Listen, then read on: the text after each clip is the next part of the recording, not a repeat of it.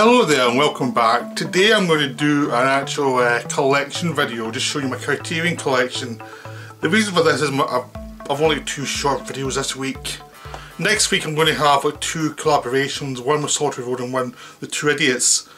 This week I'm a bit short, so I thought I'd do a Criterion collection. The one of the videos next week will be a bit longer than what I've got so far, but I don't want to overdo it or have very little out, so I'm doing a Criterion collection. Hope that explained it. I've been planning out some more videos for the upcoming weeks, like certain seasons. I'm going to finish up my De Palma season with a few films, then an overall thing looking at the rest of them that I haven't covered.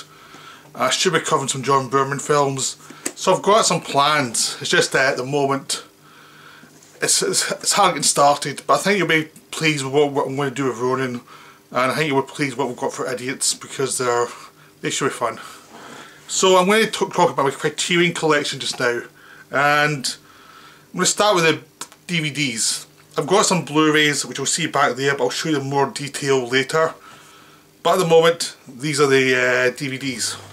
Start off, Silence of the Lambs. This is an old edition, and it's so old when you put it up on screen. It's just 4:3, you have to change all the ratio stuff because it's such an old DVD that the quality wise it's not great anymore. It's more for having a collector's item rather than actually owning it for watching it.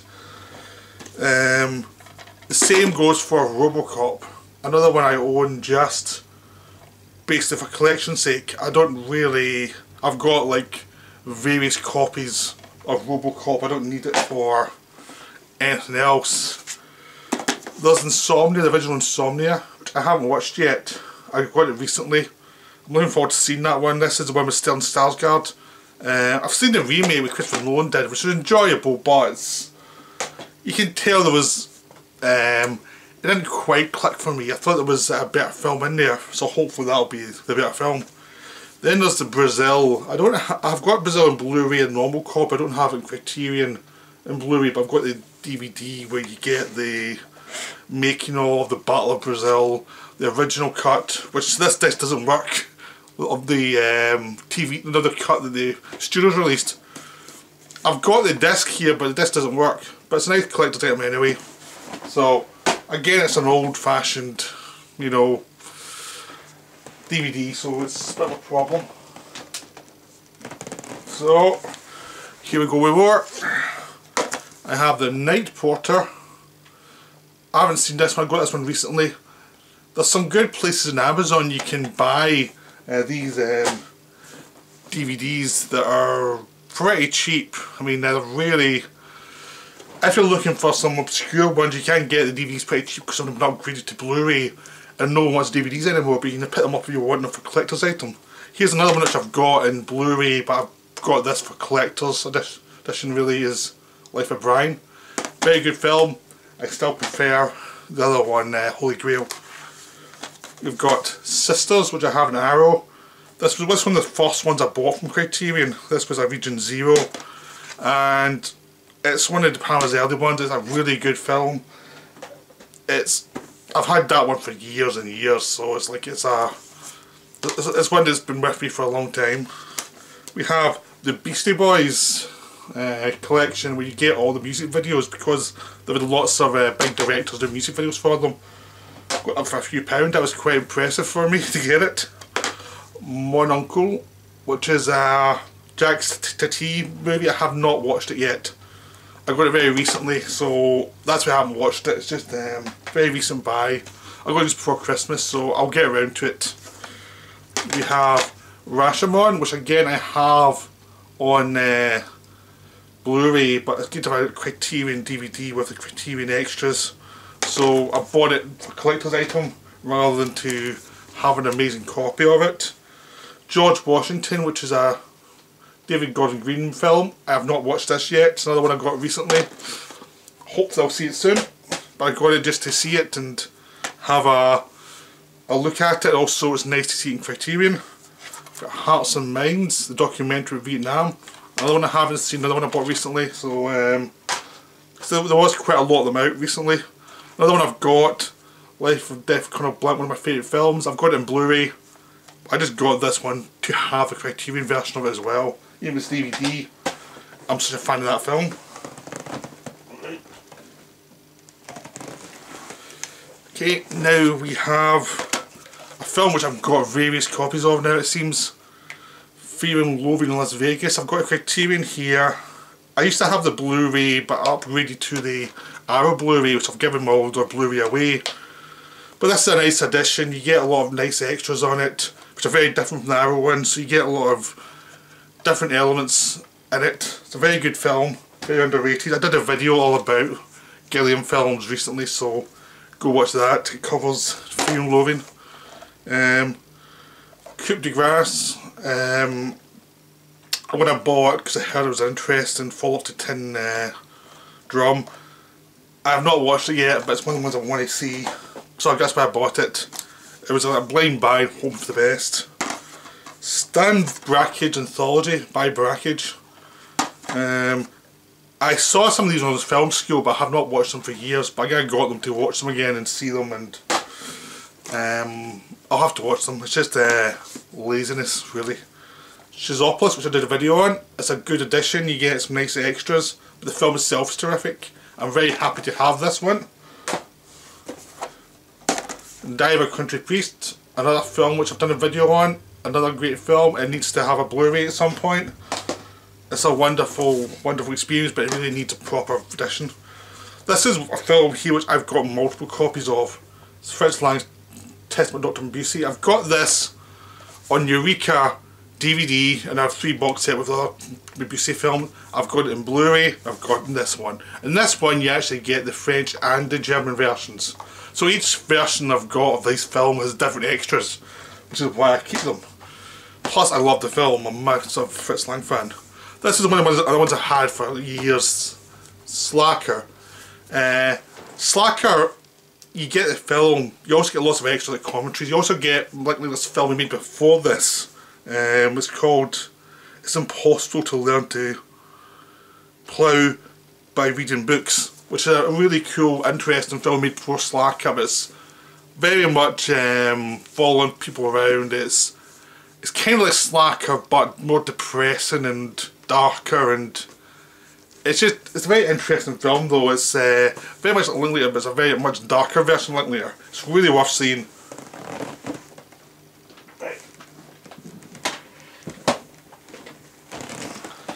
Right, now we have another Golden Oldie Videodrome, which I have had for years. You get commentaries with Cronenberg, James Wood, so you get a lot of nice extras. And of course, as anyone's ever seen this edition knows, you get a video. It's one of my pride and joys. Even though I've got Videodrome on Arrow Blu-ray, I'm not getting rid of that one. That's such a good edition. Now we have Hoop Dreams, which is a wonderful documentary all about these kids in a deprived area in Chicago who have to, because they're black, they have to, because they're good at basketball, that's the only way out of the ghettos. It's pressures that put on them to try and succeed, really. This is one, Mr. Arcadin. This one I can blame Slaughtery Ronan for, because he's the one, he covered it and then let me know it existed.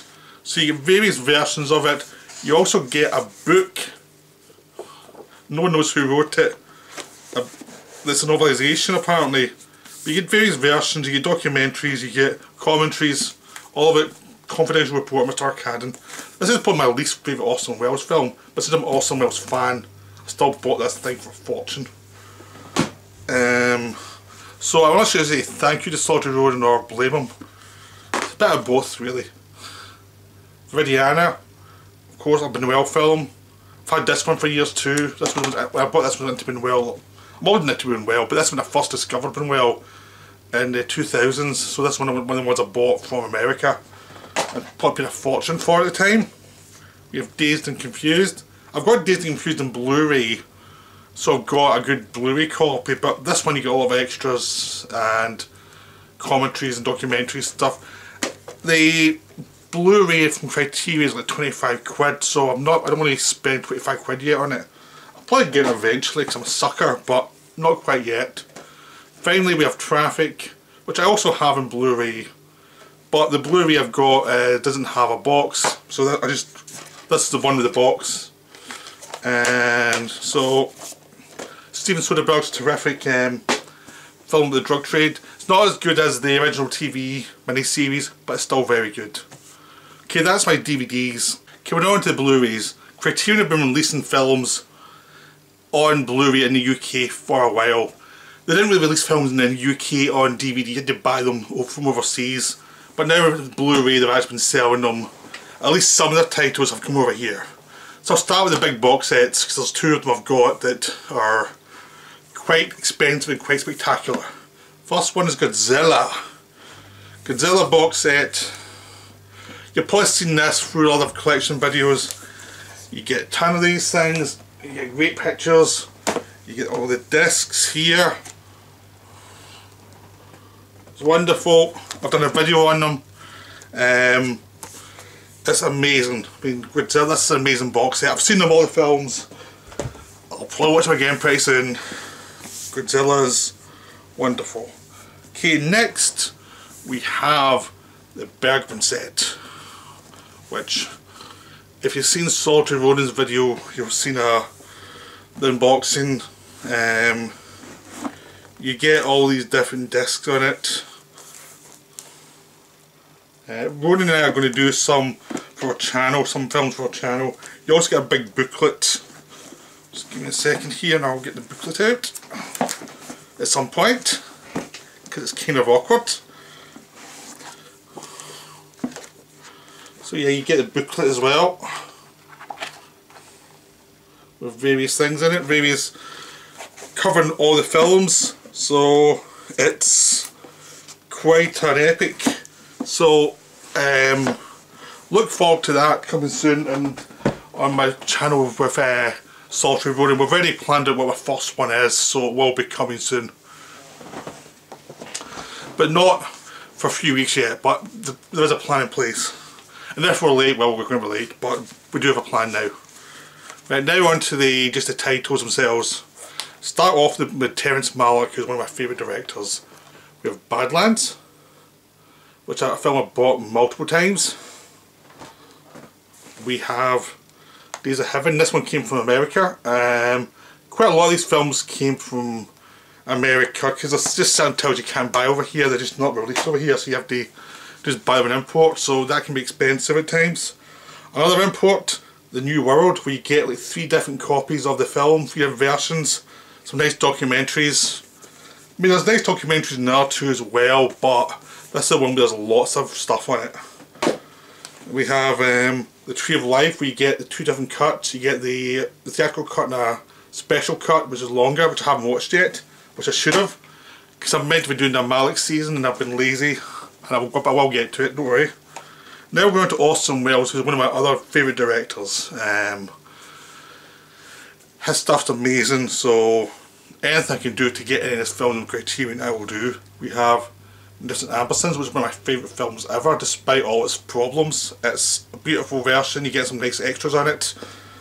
Definitely worth seeing, definitely worth buying. Even if you've never seen it before, it's worth seeing. It's really good. We have Othello, which you get a lot of nice extras for as well. I've not seen this for years, but I bought it to rewatch it, but I just haven't got around to it yet, but it's definitely on my list.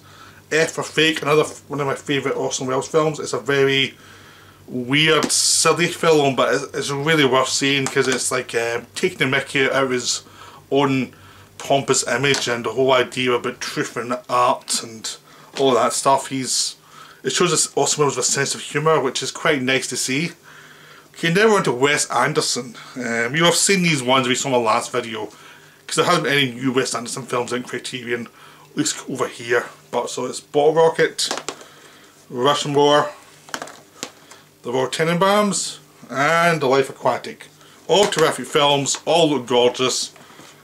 It's a really nice set of films, so you can. It's just a wonderful set, so definitely worth getting. It's really wonderful. We're now going to Mitsuguchi with 2 films from him. One, Yugetsu, which I've already covered in a video, It's a very nice box set with nice documentaries. And I've kind of stacked these quite high, so it's a bit awkward because I'm an idiot. You get O'Hara, Life of O'Hara, which I have not watched yet, but I will get around to. So now we have two Howard Hawks, which I think I covered last time, the last Criterion video. His Girl Friday, which also get front page in this one. And you have Only Angels Have Wings, another terrific film. I adore Howard Hawks movies. They should have more of them in Criterion. You end up, because of his are all over the place, you end up getting some from Eureka, some from Criterion, just everywhere. Some from Paramount. It's just a... it's hard to get a lot of his films together because he made films for different studios at different times because he's an independent director, so it's hard to kind of get a collection of his films.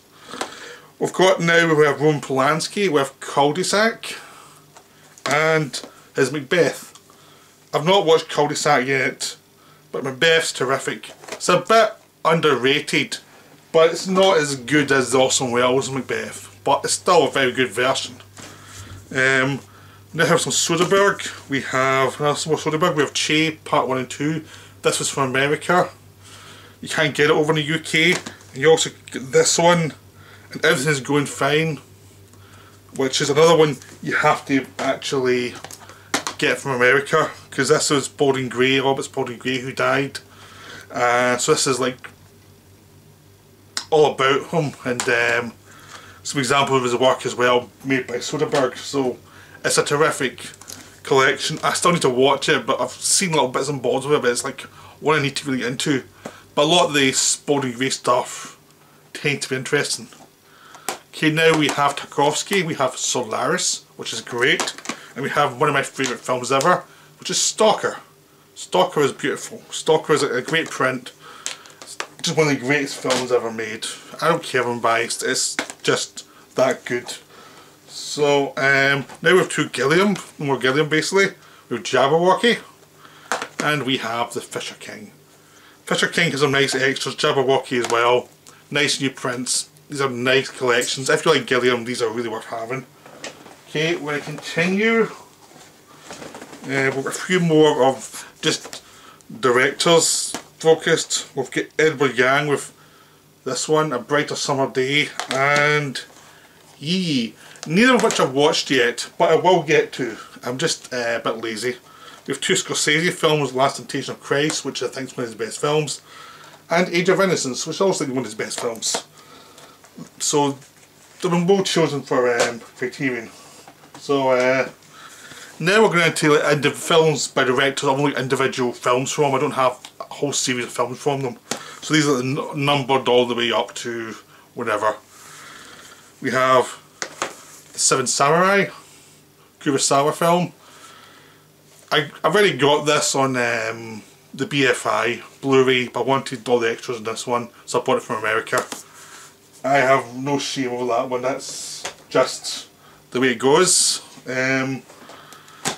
have the Samurai Trilogy, which I have not watched. Toshiro Mifune, that's why I bought it. I'll see what it's like. I have heard it's terrific, but I have not watched it, so I need to get there. Tokyo Drifter, I've done a video on this one. It's amazing. It's just great, and it's nice to see in a proper version, because for a long time we just had a terrible DVD copy which didn't do any favours to all the colour schemes. We have Black Orpheus, which I had last year and I hadn't watched and still haven't watched. I will get to it. I'm a busy man. Carnival of Souls, which I've not seen for years. It's a terrific little horror film, but I need to rewatch it. It's nice to see it in Criterion. It's nice to see them put money into it. La Ventura by Antonioni. Another terrific films. I need to rewatch it still. We have The Blob. Steve McQueen, one of Steve McQueen's earliest films. I've not watched it yet, but it's nice to have a Criterion. It's sort of like having Godzilla on Criterion as well. It's just, you feel bizarrely proud to have something that's a bit trashy on Criterion. And The Vanishing, the original Vanishing, not the awful remake. This is the original, the scary one, the terrifying, creepy film. There's not many extras in this one, but the extras are nice, so you get into the director, into one of the actors. This explains the tensions on the set and how the film was made, but it's definitely worth seeing. It's terrifically made. Now we have La Jetty in Sansaleo, which I've just done a video on recently, so I'd recommend you go see the video. I think it's one of my better ones. We have Ozu's Tokyo Story, a film which I also have on BFI Blu-ray, but I'm a sucker, I can't resist buying more copies of it. Right, we have Sword of Doom, which I've not watched, which I'm looking forward to seeing. We have Balthazar, a Bresson film, wonderful, I've done a video on it, go see it. Grey Gardens, which I've not watched yet, but it looked interesting, so I'm looking forward to seeing that at some point. I just need to get around to it. We have Metropolitan, a terrific film by Whit Stillman. I'm a big Whit Stillman fan. I need to do some of his films and video at some point. He's terrific, really witty, very verbal. It's really worth seeing. It's not the most visual film, but it's a really funny film and very moving. You have Overlord, which I haven't watched yet, that my friend Gavin tells me is amazing. All about the war. We have Mishima, which I have seen, I have done a video on, it's stunning. We have Ride with the Devil by Ang Lee. I'm a big fan of this one. It stars Tobey Maguire, and it's about the American Civil War, but seen from the side of the people fighting for the South. So it's a different perspective of a war from the side that lost and who normally portrayed as the villains. And this is a very human story about people who find themselves on the wrong side of a war, even though they're decent people, and them seeing how far the war is out of control. So it's a very humane look at war from a perspective you don't expect. And you see the complexities of war and how it's just more complicated than you'd imagine. We have Blowout, Brad Palmer's Blowout, which we'll do a video on soon. It's a really nice box, it's a really nice collection. You get an hour-long interview with him and Noah Baumbach, so it's really worth seeing. Okay. They're all over this idea, so it's taking a lot of effort. The Music Room, Sajid Ray, Solitary Ronin's been doing videos on this, so that's why I bought this. So if I hate it, I'll get them. I won't, it's okay. But that's it. I've seen a video inspired me by that. 12 Angry Men. I'm not a big fan of this film. It's a good film, but it's not a great one. But the box, this collection's nice. You get a lot of nice stuff in it. You get it in a good quality print, so it's nice to have a good quality version of this film.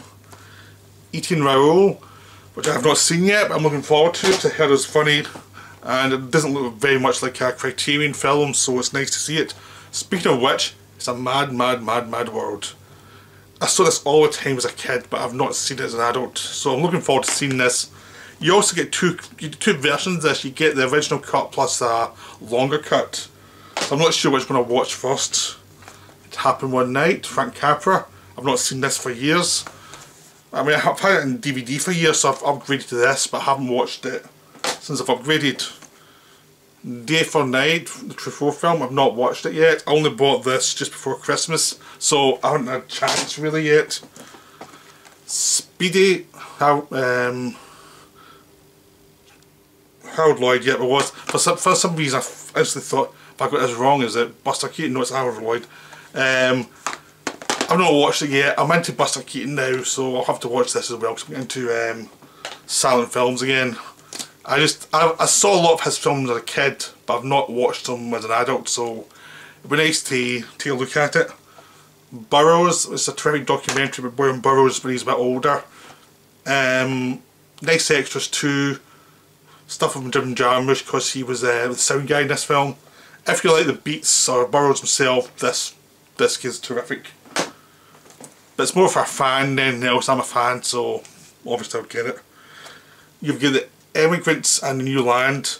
I have not seen this film yet. I've heard it's terrific. Starts with Magnus von Sydow, and I bought it. Just two films in one package, and I've heard it's terrific, so I took the chance on it. So I'll see if it was a good decision or not. The In-Laws, a terrific, funny, bizarre comedy with Peter Falk and Alan Arkin. It's wonderful, it's really weird, it's strange. You have to give it time so you can get into the rhythms of it, but once you get into the rhythms it's hilarious. It's just very weird.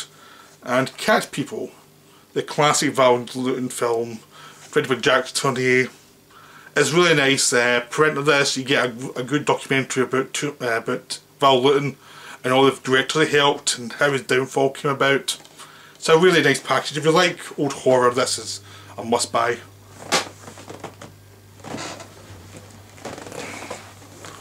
Okay, we have Punch Drunk Love, which is a terrific film starring Adam Sandler and Emily Watson. Paul Thomas Anderson directed it. It's one of my favourite of his. It's just a really interesting, weird little film that's hard to explain. It's just about these two characters and it's just odd. You're either going to love or hate it. It's that kind of film. We have The Squid and the Whale by Noah Baumbach, who's now just huge at the moment after Marriage Story. This is my favourite of his films that I've seen. It's about divorce, seen through the eyes of the children. Now he's made a film about divorce seen through the eyes of the adults. But so it's almost like two different versions of the same situation. Squid and the Whale's terrific. You get some nice extras on it. It's worth owning just for the film because the film is really good. You've got people like Jeff Daniels in it and Jesse Eisenberg and Laura Linney, terrific actors. You've got John Waters here, Multiple Maniacs. I've not watched it yet. I'm a big John Waters fan though, so I will get to it. The Lure, I got in a sale. I've not seen it. I've heard it's good. But I have nothing to say. I took a chance and we'll see if it was a good idea or a bad idea. Philadelphia Story, another terrific screwball. Cary Grant is the lead. Katharine Hepburn, James Stewart. It's a bit sappy at times, but a lot of the supporting actors are terrific. And Cary Grant's amazing in this film because he manipulates everyone while having what should be a supporting part, but he still walks off with the film. It just shows how good a show-off actor he can be while seeming subtle. We have Desert Hearts, the lesbian romance. I saw this at film school actually. It's been hard to get hold of for years. I started watching since I bought it. But it is, I remember thinking it was a terrific film, so I'm looking forward to seeing it again. But it's been a long time because it was one of those films that was very hard to get hold of for a while. I don't know if it was distribution rights or what, but it was difficult to get hold of. We have Night of the Living Dead. So you get, and you basically get the film been remastered, you get some extras. It's wonderful. Zombies scare the hell out of me, so I don't watch it very often. We have Clouseau's La Vérité. I have not watched it, I just bought it before Christmas. I can't tell you anything about it, I just bought it. To Sleep with Anger, which is Charles Burnett's film starring Danny Glover. This is an amazing film, this is so good. It's about this guy who visits a family in Los Angeles.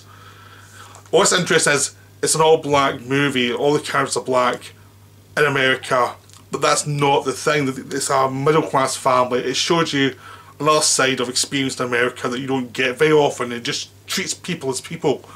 So the race doesn't matter, it's just a story with these characters. It's a wonderful film, highly recommended. Just try and see it, it's so good. And Danny Glover makes a really good villain. He seems very happy to get rid of the nice guy image for once. We have Until the End of the World, Wim Wenders' 5-hour opus. I saw this in the cinema when it was released. The cut down version, even the cut down version blew me away because it was so interesting. The longer version is much better, you get everything has a chance to breathe.